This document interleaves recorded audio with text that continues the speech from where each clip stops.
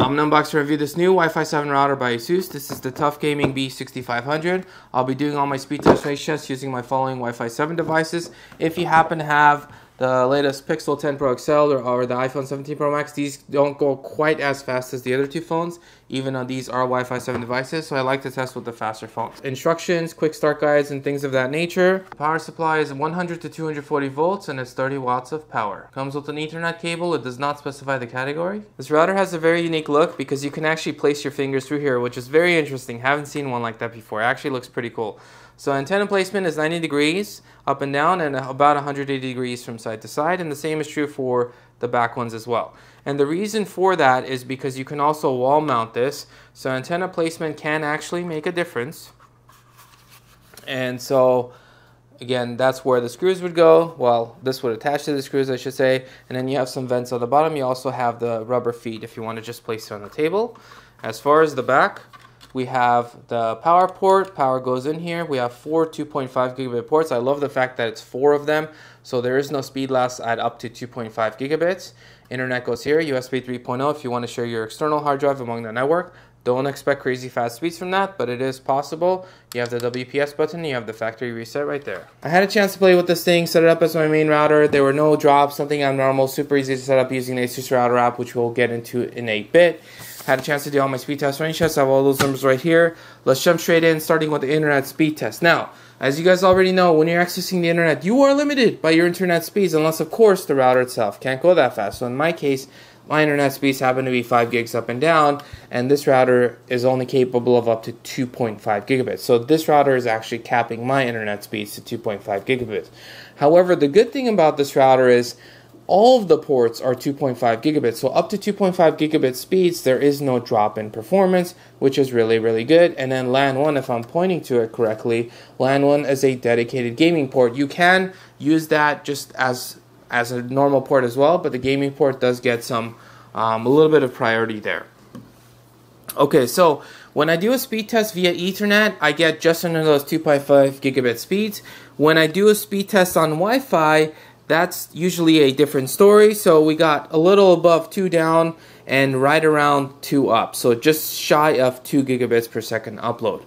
Now, to find the true performance of this router, I need to do a local speed test. So what I do is I make my computer into the server, and I go from Wi-Fi device to router to computer, and this isolates the router because I'm no longer going to the public speed test server, which can be busy at times, nor am I using my ISP, my internet service provider. So this is literally just a straight connection to my computer, do the speed test, and I'm good to go. And I've made a separate video on how to set this up. Links below if you guys are interested. I'll also put the product links below as well.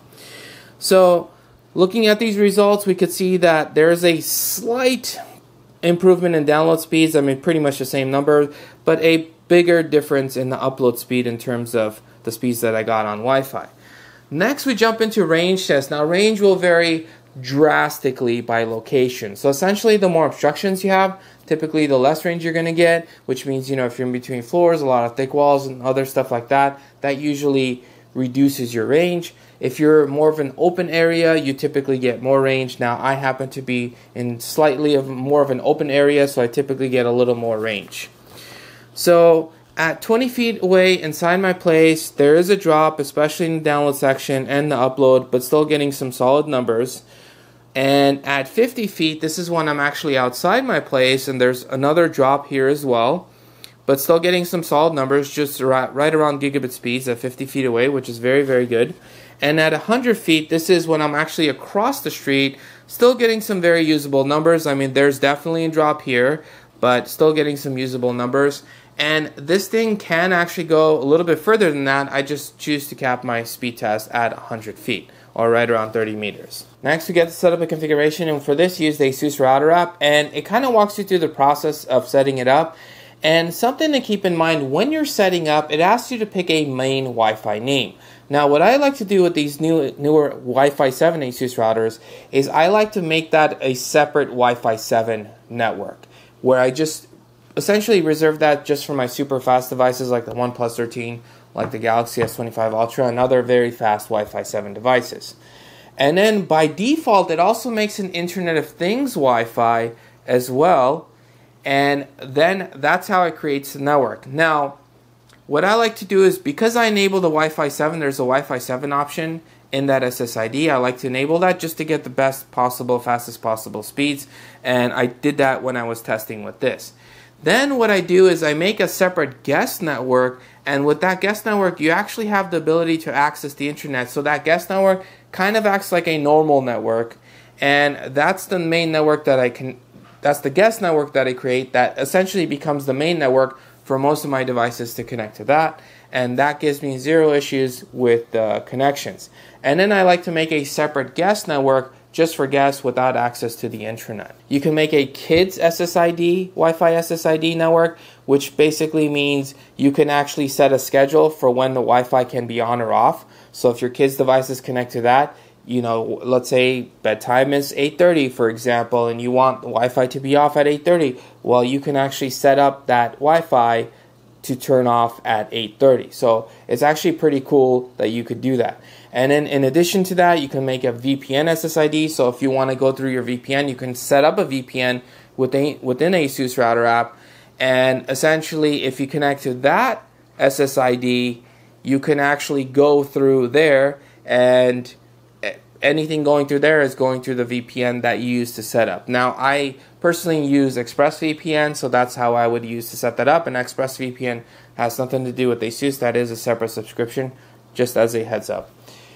And in addition to that, you also get to make a MLO SSID as well, and an IoT SSID as well. So there are a number of different SSIDs that you can select, and this is just unique to ASUS. Now, some other brands do have some additional options, but none have as many options as ASUS when it comes to SSIDs, at least as of now, that I can actually think of. They have a lot of stuff included in the price that with some other brands you would actually need to pay for if you chose to use that subscription. So number one being parental controls. They offer a decent number of parental controls that is included in the price. They offer AiProtection, so some security suite that's included in the price that gives you additional protections. And yes, they also have a web interface with even more options. By default, when I got this router, when I originally did a speed test, I was getting about a gig down and right around there, maybe a little bit above that. And I was like, why is this seem so slow? It should be going faster than this. And it turned out, I mean, I was kind of suspecting that because sometimes some routers come like this by default, but the 160 megahertz channel width was not enabled on the 5 gigahertz band. So I definitely recommend enabling that. As soon as I enabled that, the internet and everything started going much faster. To summarize, this is a very good router for internet speeds of up to 2.5 gigabits, especially because you're getting a lot of features included in the price. You're getting that AI protection, you're getting AI mesh compatibility to work with other ASUS routers that have AI mesh to create a mesh network out of them. You're getting those parental controls included in the price. You're getting all those customizable SSIDs. You're getting a USB 3.0 over here that you can actually share an external hard drive on your network. Don't expect crazy fast speeds from that, but that is another possibility.